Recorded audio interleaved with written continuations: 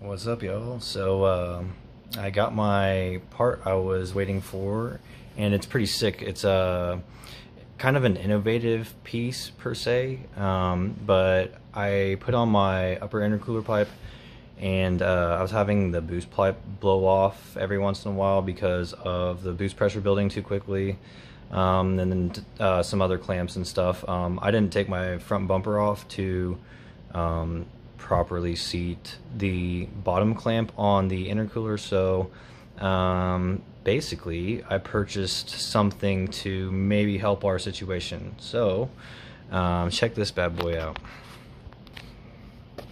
So this is a valve cover breather cap, and what this does is basically the same thing as like a breather system does, but it only opens up under boost pressure.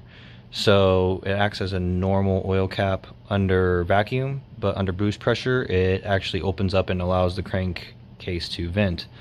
So what happens is there's in here this ball that sits down while it's under vacuum, and it prevents the oil from splashing and yada yada yada.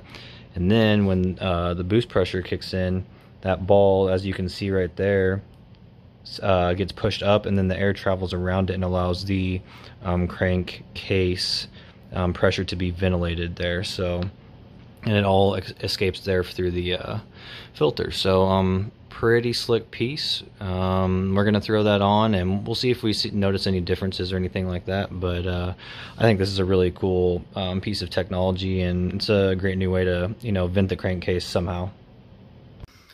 Alright, so we're in the garage, and we are going to do the hard part, which is installing it. So, for those of you who haven't done something like this before, this is pretty tough stuff. So what you're going to do, you're going to go and you're going to grab your hood latch.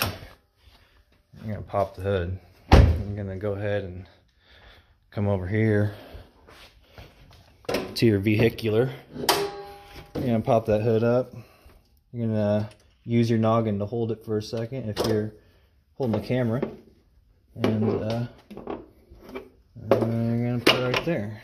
So what you got to do is you gotta grab this part and bring it with you to the engine bay. You got to remove the other part and remove the old part. Okay, and I'm just gonna do that. And then you got here your new part, and you're just gonna take it down there, and you're just gonna screw it right on, like so. And that's how you root and toot and do it. So yeah, pretty tough stuff, but you know, put some effort into it and you can knock it out pretty quick, so no big deal. But yeah, so that's how it works. Let's give her a start up and just make sure it's working right. You know, on second thought, I ain't even going to start it up because it's pointless. So, I mean, it's not going to do anything. But anyways, you guys get the point. It's installed. I'm going to do some cruising here in a bit. So I'll, you know, give you some feedback in the next video and everything. But just something to, you know, kind of show you guys. So sick tech, you know. We've got some ventilation for the crankcase, and you know, what else can you complain about? Absolutely nothing. So, all right, well, we'll catch you guys on the next one. We'll be checking in with you next week. All right, we'll see you.